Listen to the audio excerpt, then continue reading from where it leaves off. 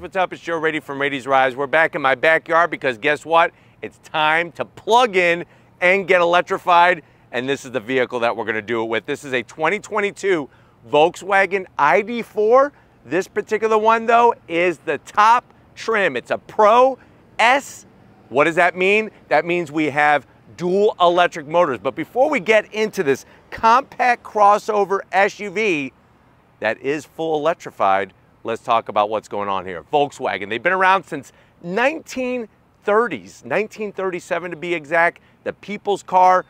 Over the years, they lost some of their fan base, especially here in the United States with that whole Dieselgate scandal. Well, guess what? They're trying to win people back and also bring some new owners into the Volkswagen fold, and they are thinking that the ID.4 is the way to go. Now, when you see ID, the letters ID, that's going to be a sub-brand of Volkswagen that is just purely focused on electrification. With this being their first real step, it's going to be interesting to see how they develop the lineup. It's also interesting to see how is this going to compete with the other brands. And when I say the other brands, what I want to do is I want to focus on two. I want to focus on the Toyota BZ4X. That's Toyota's new electrified crossover SUV. And that one vehicle that seems to be winning the hearts of everybody.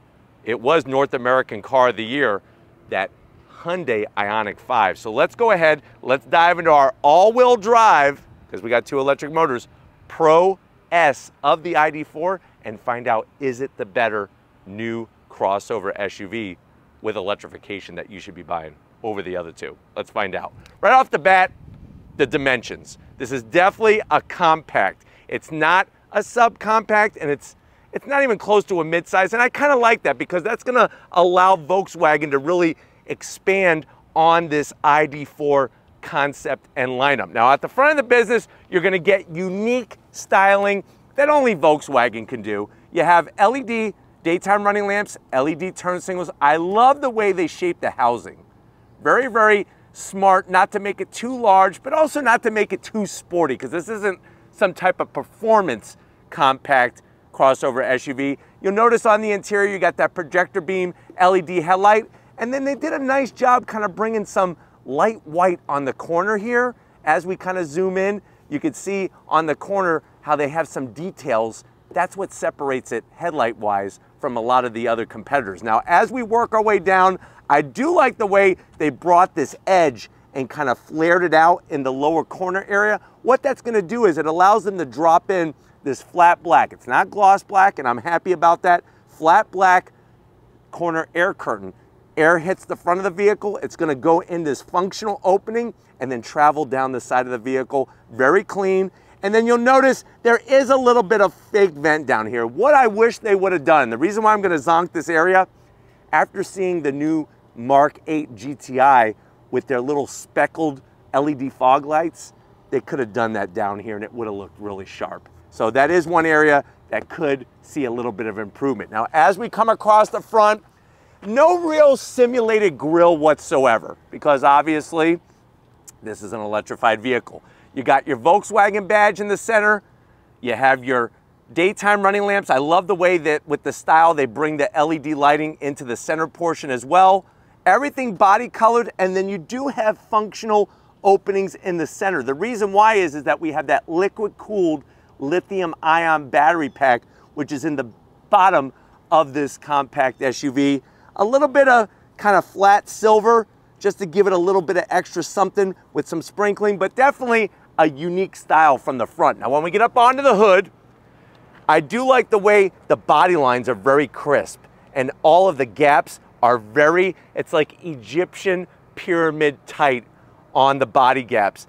This part obviously being part of the front fascia with that cutout for the Volkswagen badge, and then this portion will open up. We'll see what's underneath it. Is there a frunk? Is there just an electric motor?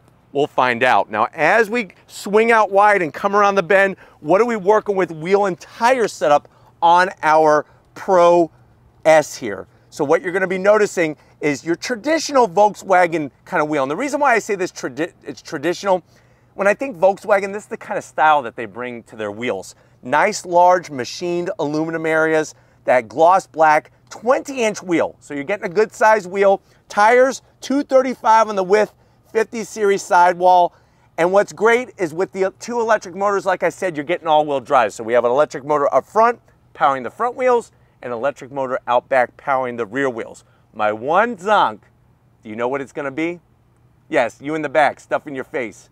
Yes, the flat black. This being the Pro trim and an S, I would like to see this all body colored. I think it would just clean it up, especially this red looks good in the Florida sun. I think that would have been the cherry on top. And think about it, cherry's red, this is red, kind of makes sense. Coming down the side, Volkswagen does a good job with their badging. So you have your all-wheel drive with the Pro and the S. The blue means that this is an electrified vehicle. They bring some of that trim into the door panel. I'm glad that that's all they did. It's not meant to look like a fake vent. It doesn't look like something from a J.C. Whitney catalog or the Pep Boys, you know, aisle number 4 where they got all those stick-on emblems and things. It actually flows nicely and it's real close to the body. Now you do have color match on the mirror caps with a little bit of flat black and your turn signals. The silver from the front, they bring just across the top. I like it when they do that. It kind of makes it not look so heavy when they put silver at the top and the bottom. Of course, we're gonna have roof rails that are very close to the roof for aerodynamic efficiency. You'll notice we have flush mounted door handles. So they don't pop out. You actually just reach inside and the door opens and then it closes. And then on that bottom portion, we have the flat black. Comes up a little high, but I'm glad that it's flat black down there for the most part because that's gonna take a better beating than if it was all just painted red. But really the way that they did the flush mount door handles, very, very clean. You'll notice that hard body line that comes into the rear. Look at how far out they bring the trim and flare it out. It really cuts up the two-tone, because basically it's a two-tone paint job, right? You got the black roof, you got the red. This really breaks it up. It's a nice definitive line between the two colors to break up that variation. And then spinning it around back, it's actually pretty sporty. This is one heck of a long, low roof spoiler. I mean, look how far it comes out, and it's very close to the rear glass. I would like to see, because it does come out so far, this wiper needs to be tucked underneath there, but we have a color match shark fin antenna. We got a full glass roof, doesn't open, but it does have a sunshade. Thank you, Volkswagen, especially out here in the hot sun. Just like up front, very interesting, intricate job on the taillights. You'll see all the little ornamental design work in there, full LED, flows nicely from one side to the other. I really like the way they dropped in the DOT required reflectors, brought it into that lower area. You got your white Volkswagen badge, that's part of the ID.4 brand. Obviously the badging, kind of weird name, ID.4. I wish they had something a little bit more creative. And then working our way all the way to the bottom, we do have a large area of flat black with the gray. And then if you notice, what is that? That's actually a tow hookup point. So you could actually tow with this electrified SUV. But why don't we go ahead, let's pop that hood. I gotta wipe this freaking sweat and sunscreen out of my eyes because it's really stinging right about now. Let's pop the hood and see what's powering our Volkswagen ID.4. All right, guys, we got the hood popped. I'm not the biggest fan of where Volkswagen puts their prop rods. Another thing I'm not a fan of, kind of missed opportunity. There's a lot of things going on underneath the hood, but one of those things is no storage space. So what do you have? You could actually see the engineering behind this ID.4, which is kind of cool from my perspective. But like I said, I would like some storage. We got this bracing up front that ties in your shock top mounts and obviously gives you support for all the other inner bits. You have your electric motor up front, and then we have that electric motor out back. The two electric motors are going to produce combined 295 horsepower, 339 pound-feet of torque. 0 to 60, believe it or not, 5.4 seconds makes this obviously the quickest ID.4. It has a top speed that's governed to 112 miles per hour. It uses a 77 kilowatt per hour battery pack. And like I mentioned, you could tow with this. 2,700 pounds towing capacity. The vehicle weighs 4,884 pounds. And I know what you're saying, well, Joe, what about range? So if you go at your regular base single motor ID.4, that gives you a range of 280 miles.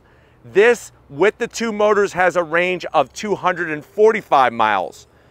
If You're wondering, well, what does that equate to MPGEs? It's 103 MPGEs in the city, 96 on the highway. And then the other big question, how long does it take to charge? On a level 3 charger, from 0 to 80%, it takes 38 minutes. Here's the sad news. If you're on a level 2 charger, it takes anywhere between 7.5 to 11.5 hours. And here's the real sad news. If you are at home using a level 1 charger, which is 120 volt, and you're trying to go from 0 to 100% battery life, it takes 50 hours. Now, obviously, comparing this to the BZ4X, comparing to this Ioniq 5, their charging speeds are a lot quicker. Obviously, it's negligible between this and the BZ4X. I think we're the one that really shines when it comes to power, charging, and everything in between is going to be that Ioniq 5. But why don't we go ahead, let's turn this thing on and see what it looks like in motion.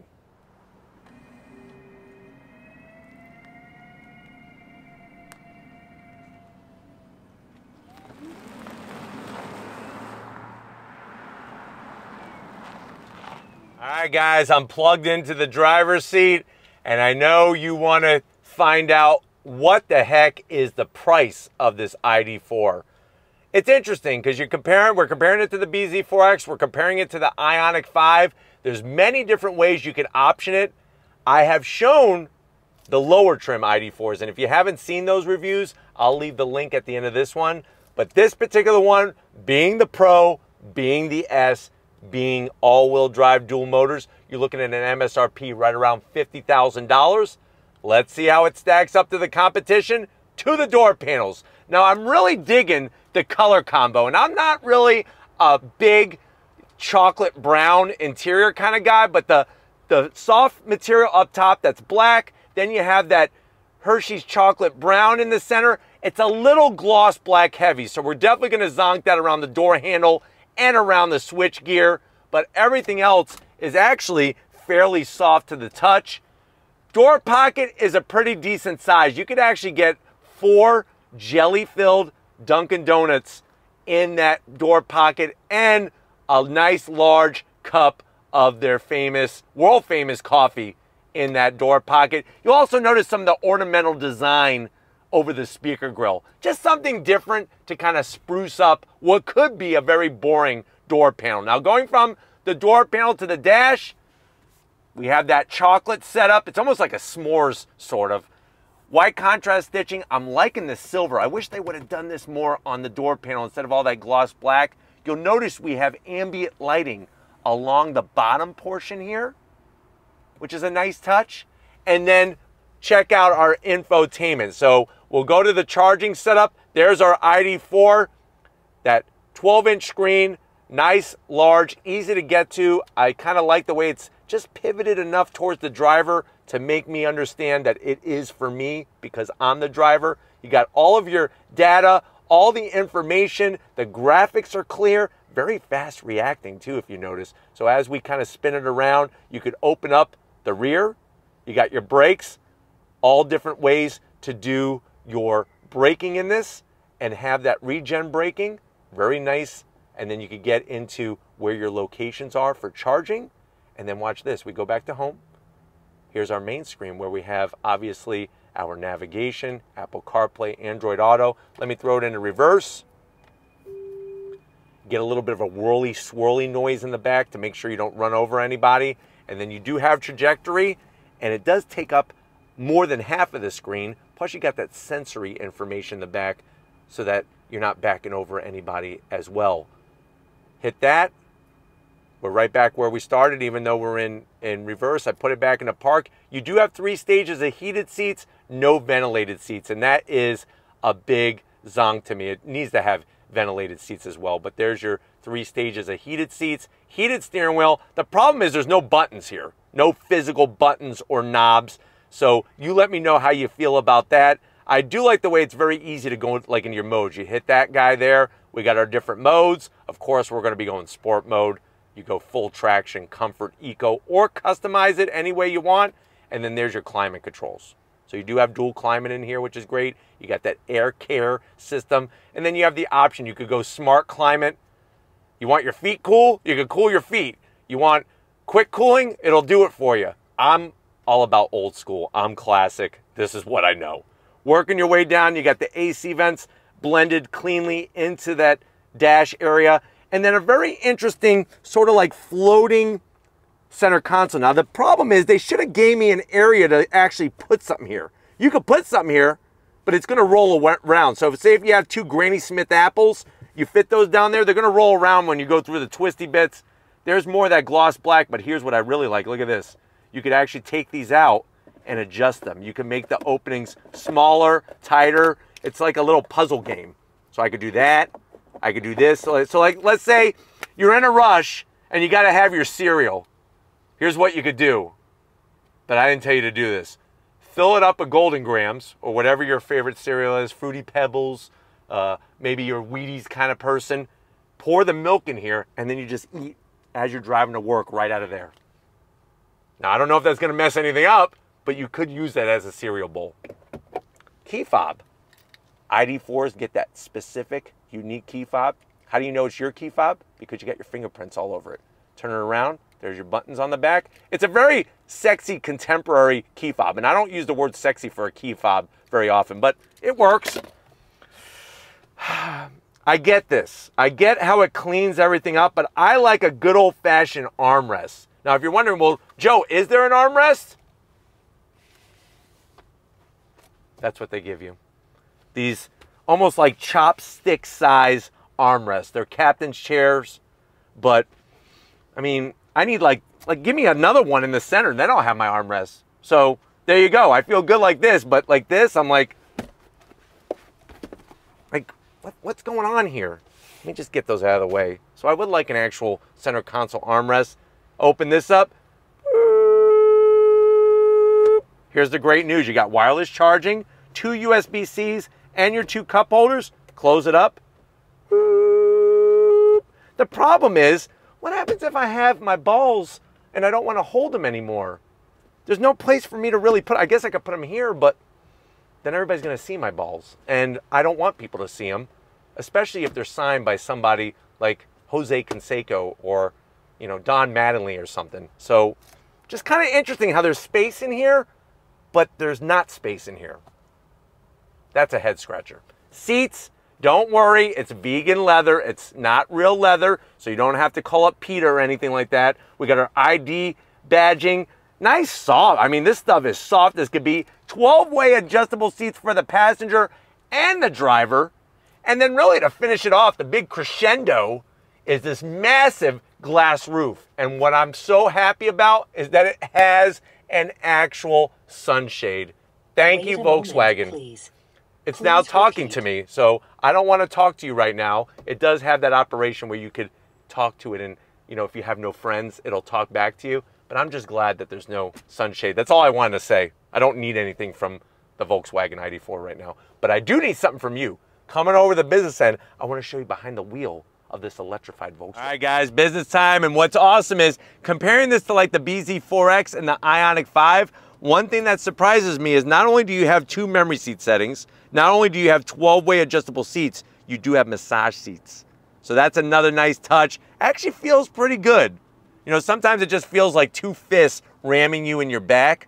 This one feels pretty nice. I'm 6 feet tall, even with the glass roof, plenty of room in here, nice and open, and it feels Volkswagen familiar in a very good way.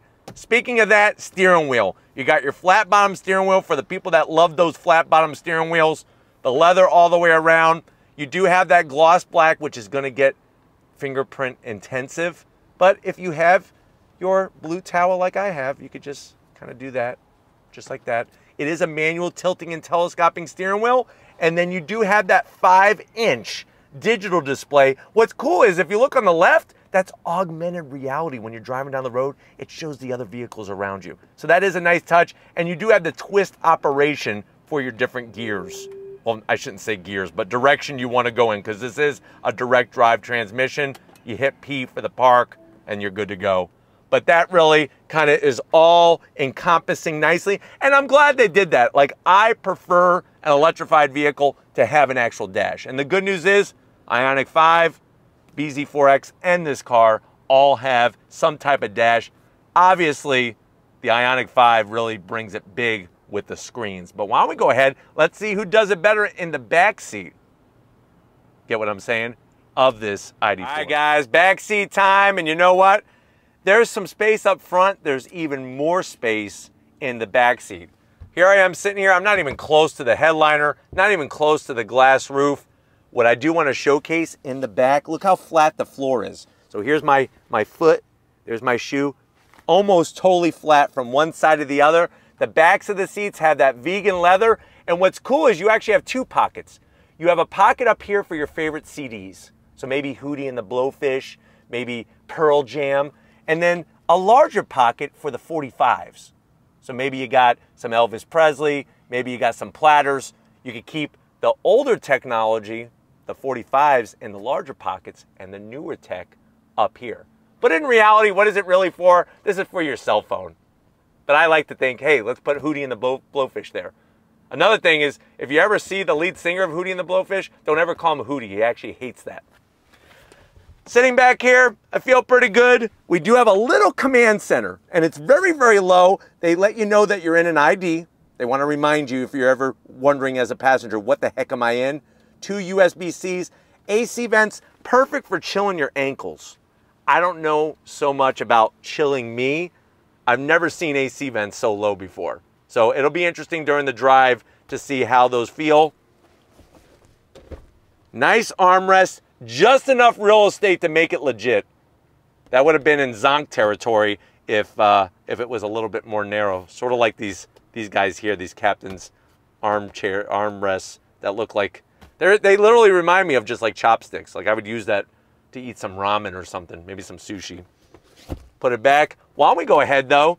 Feels pretty good here. Let's see how it feels in the cargo area of this ID4. Guys, obviously the most important part of any SUV is going to be that cargo area. You hit the button, you have a nice electric assist. Now, one thing I want to point out is just notice how high that rear bumper is. It's interesting because a lot of the electrified SUVs have higher bumpers. Obviously, a lot of it has to do with the battery pack and the electric motors out back. But what do you have? At the end of the day, you got a nice, large cargo area that with the rear seats up, you're looking at 30 cubic feet of space. If you fold the rear seats down, you're basically gonna double it. Actually, a little bit more than double it. It's 64 cubic feet of space. What I do really, really like is, first of all, we got these nooks on both sides. One box of Twinkies, and what you could do is you could take your Twinkie strap and you could strap it in. Another thing that I love is that you got your rear seat pass-through. That's a nice little setup to have that ability when you're sitting inside to reach back into the cargo area. Here's my favorite part. This is smart engineering. You actually take the floor and you can lower it. Look how much lower it is to get taller objects back here. Let's say you got some type of piñata for your kid's quince. You could put that piñata back here, maybe even put like 3 or 4 piñatas. Go piñata crazy. And then if you're wondering, well, Joe, what about the charging things? Let me go ahead and put this back up to our regular height. It's like a little bit of a balancing game. You could use this as storage space. If you have the cargo floor in the higher setting, you could actually fill this up with gold coins. You know those chocolate gold coins that your grandmother used to give you? And you're like, you thought they were gold, but then she's like, no, they're gold, they're chocolate. You're supposed to eat them. You're not supposed to put them in the bank.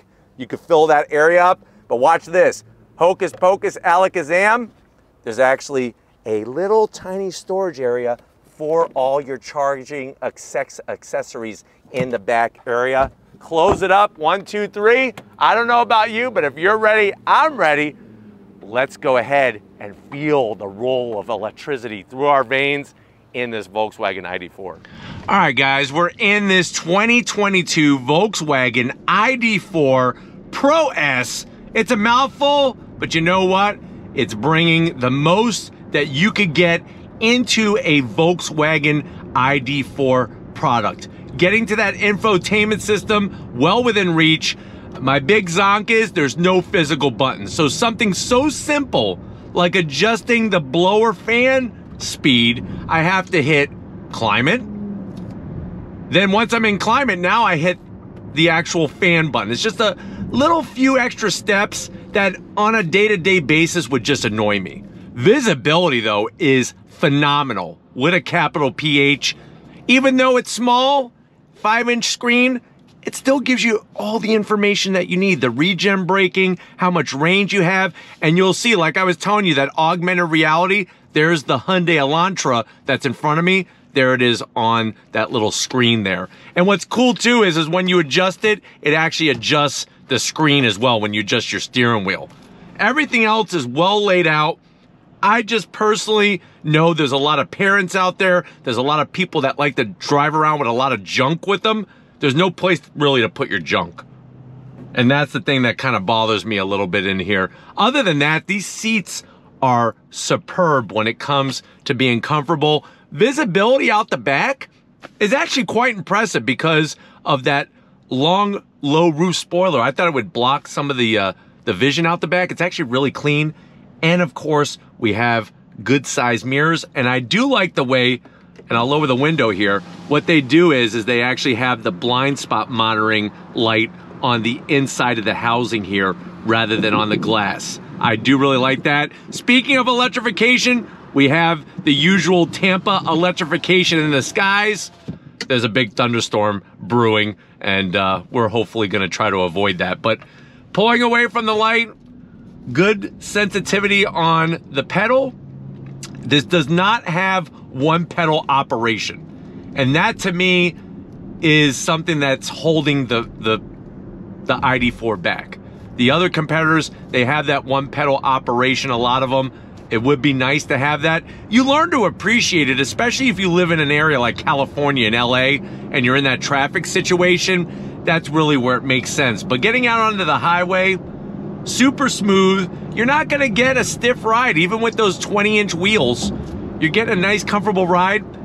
One of the things that you'll notice if you've never driven an EV is you actually hear noises more. And what I mean by that is usually engineers are able to take the noise and vibration of an internal combustion engine, and it kind of masks a lot of the other noises and vibrations that happen while you're driving. Without that vibration from an engine, you could hear the wind noise a little bit more. You could hear the road noise a little bit more. So that's something that you need to get used to. One vehicle where I did not sense a lot of extra noise is the Cadillac Lyriq. But of course, the Volkswagen ID.4 is not competing with the Cadillac Lyriq. But here we are going down the highway, super smooth. Visibility, like I said, is champ. And then when you need a pass, on throttle, here we go. You got that all-wheel drive, 2 electric motors, and you just zoom off. A little bit of kind of Tron cycle noise, and then you are off and rolling down the road. Now, range is gonna be that one factor, and especially when it comes to charging, you're really gonna have to plan out your trips accordingly. I would think that if you are specifically just driving to and from work and it's not a long trip, charging it at home, even if you have to use the 120, will keep you well within driving distance. But once you kind of up the mileage, obviously you're gonna need to make sure you know where those charging locations are. Especially you're gonna wanna look for the level 3s. But you can see how large the infotainment screen is.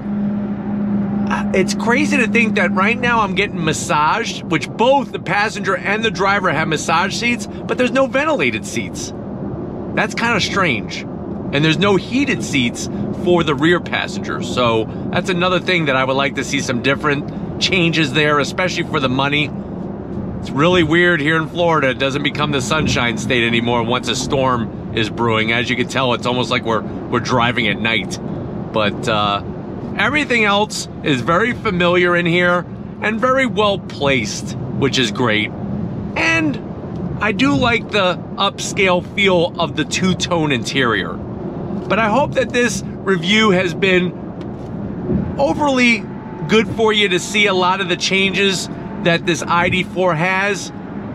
We're gonna get back to where it all started because we need to wrap this one up and get on to the next one. So I'll see you in a split second. All right, guys, it's been one heck of a day with this Volkswagen ID.4 Pro S with the dual motors. I definitely want to thank everybody at Volkswagen for allowing us access to this press fleet vehicle. Let me know what you think. Would you go ID.4? Are you going to go BZ4X? Or are you going to go with that big top dog right now, that Ioniq 5? Let me know your choice in that comment section. But if you're new to the channel and you're on your way out, hit that subscribe button. I promise you it's worthwhile. Come back for more. If you are a subscriber, thank you for being part of the Ladies Rides family. Definitely got to give it to Stephen Flood Photography. The thunder is rolling, the lightning is coming, but we continue to roll here on Ladies Rides. Thank you, Stephen, for your hard work. And just like always, guys, I'll see you on the next ride.